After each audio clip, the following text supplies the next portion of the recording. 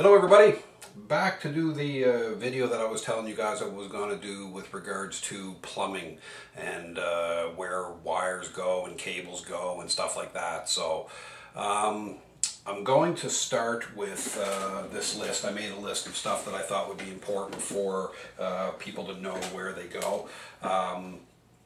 This is for the younger builders out there. I know when I first started building models, I wish I had somebody who could tell me what the parts were and what they are for, especially if you're trying to get any kind of realism, because to get realism you're going to need to know how to run the plumbing and the wires and all that stuff, and what the purpose of it is, so that you can understand what it's doing.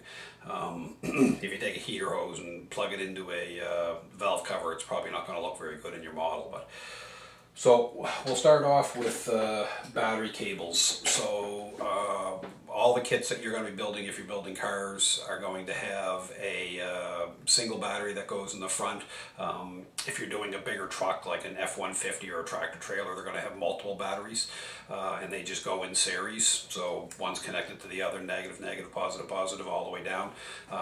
But the most important thing for you to know is that on batteries for car builds, you have a black wire and you have a red wire. So the black wire is a ground, and that runs to the frame or the chassis somewhere, and your red wire usually runs down to your starter solenoid, which is on top of the starter in most cases. Some vehicles have starter solenoids that are on the firewall, but I mean, if you have the starter, I'm going to talk about the starter here in a second, but if you have a starter that has a big round disc on the side of the motor, usually it's on the right hand side. If you're looking from sitting in the car forward, it's on the right hand side bottom, right by the oil pan. If it's got a big round cylinder and then a small round cylinder on top of that, that's your starter solenoid, and that's where your power wire should go. It's good to run them along the firewall, so try to route them along the firewall is probably the best thing for you to do with those wires, to give it a little bit more realistic looking look. You can buy battery photo etched connections from Detail Masters, and they're perfect 1/24th, 1/25th size, and they look great on models. So you can get those like $5 or something like that from Detail Masters if you go online, and you can have a look at that stuff. Spark plug wires and coils. So spark plug wires, it depends on what you're building. If you're building a Hemi that happens to have the valve or the spark plug wires going down through the valve covers, then that's where they're going to have to go. But you're going to know that because when you get the valve covers is going to have 4 positions on top of the valve covers that clearly indicate where there would be something located. So a spark plug wire or something along those lines. It'll look just like this. And you are also going to want to know what it is. Is it a 6-cylinder? Is it an 8-cylinder? Or is it a 4-cylinder? You'll be able to tell by looking at the distributor cap. If the model has any detail at all, you'll actually have the tabs on top of the distributor cap, and the distributor cap always looks like a little round box with little tabs sticking up on top of it. When you look at that, if it has 8 tabs with 1 in the middle, you know it's an 8-cylinder. 6 tabs with 1 in the middle, 6-cylinder, 4 tabs, 1 in the middle, 4-cylinder. Pretty simple. The spark plugs on those engines run down the sides usually. So on a 6-cylinder, if it's a V6, you're going to have 3 on one side, 3 on the other side. If it's a straight 6, you're going to have all 6 on one side. If it's a 4-cylinder, you're going to have all 4 on one side. So if it's a 8-cylinder normal, you would have 4 on each side, and they usually run just underneath the valve covers, unless, like I say, it's a Hemi or a racing engine or something like that, and you have them coming down through the valve covers. You'll be able to tell from the kit, because the kit should pretty much define what you're doing for the engine and the valve covers when you start putting it together.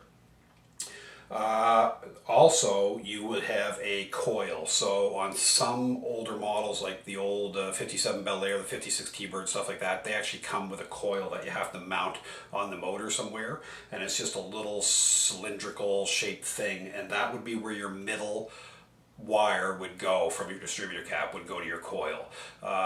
Again, some cars are going to have them in different locations, so you're just going to have to figure out the best spot for you to run that. But that's how it goes. The outside diameter little tabs, those are for your spark plug wires. The one in the middle is for your coil. I wouldn't be too concerned about firing order, because if anybody looks at your model and says that's not the correct firing order, you have my blessing to smack them right square in the mouth, because that's just being kind of anal, right? And if you post it and somebody says something like that, some of the keyboard commandos that know it all, don't pay any attention to it, right? You're not building an engine that's not going to work properly if it's not in the right firing order. Starter. So like I said, starter's usually on the bottom right hand side if you're sitting in the driver's seat looking forward on the engine, and it's right back by the flywheel. You can see on this one here, it actually has the bigger circle on the bottom and the smaller circle on the top, or little cylindrical shape. The top would be your solenoid, the bottom is your starter, and all that does is when that gets electricity, the solenoid throws out the starter wheel, and it runs on the flywheel. So that's what starts up your engine. But you don't need to know that because they're not going to run. Fuel lines. So for fuel lines, all cars have fuel pumps, so you're going to have a fuel pump somewhere. It might be in the front right lower corner of the engine. That's where it is on some cars, and I'm far from a mechanic, so I'm not going to tell you that Chevys have them there and Dodges don't, because I don't know which is where.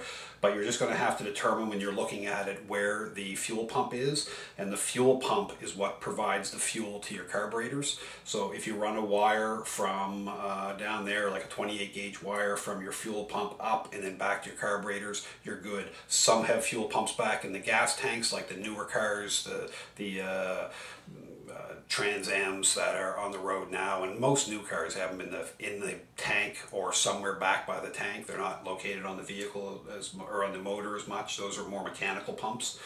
And the fuel lines run from the tank through the firewall, or through the frame line, along the frame rails, up, and then up into the fuel pump area. Or from the gas tank up to the carburetor, I guess it would be.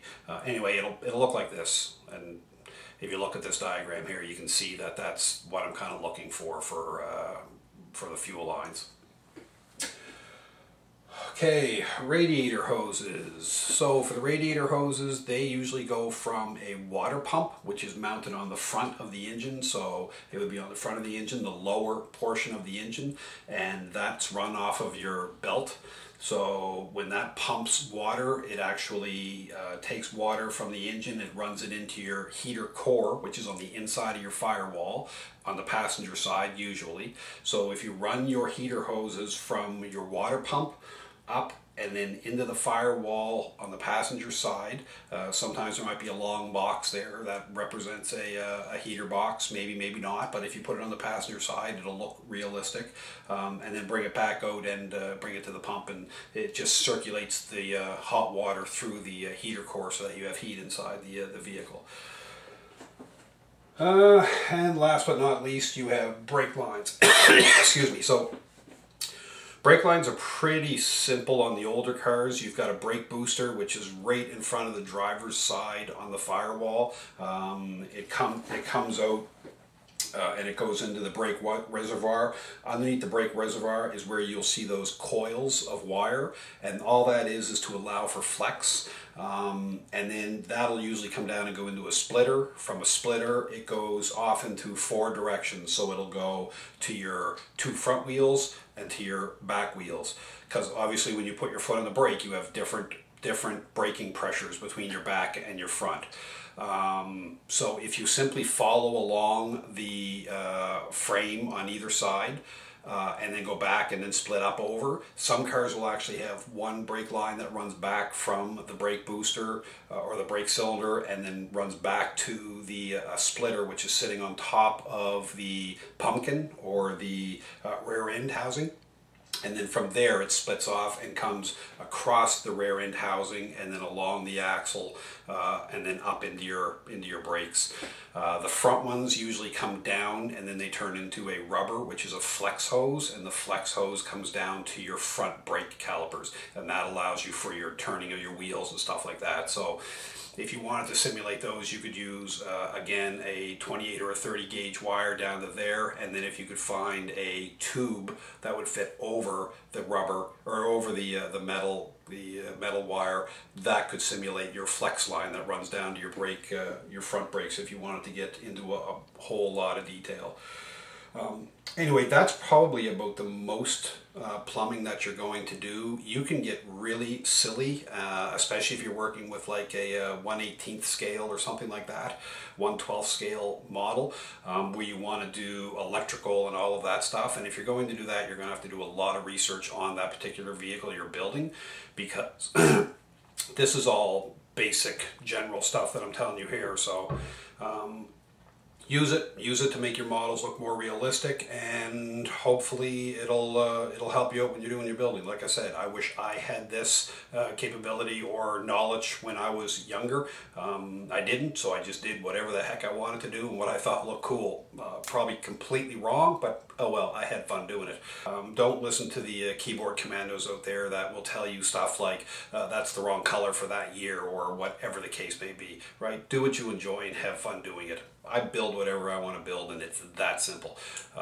If I want to take a helicopter and paint it bright pink, I'm going to take a helicopter and paint it bright pink, and that's the end of it. So hopefully you guys can use these tips to benefit your building and make your models look a little bit more realistic. In the meantime, I'm going to continue on working on my F-18 Hornet, and I will see you guys with the next video. So thanks for watching, keep on building, have fun, see you next time. Hey everybody, Dan here. Thanks again for watching. Please subscribe to my channel, give me a thumbs up or a thumbs down, comment down below if you wish. I'll certainly try to respond, and I'll keep the tips and tricks videos rolling, as well as some updates on some builds that I'm working on. Thanks again, see you in a bit.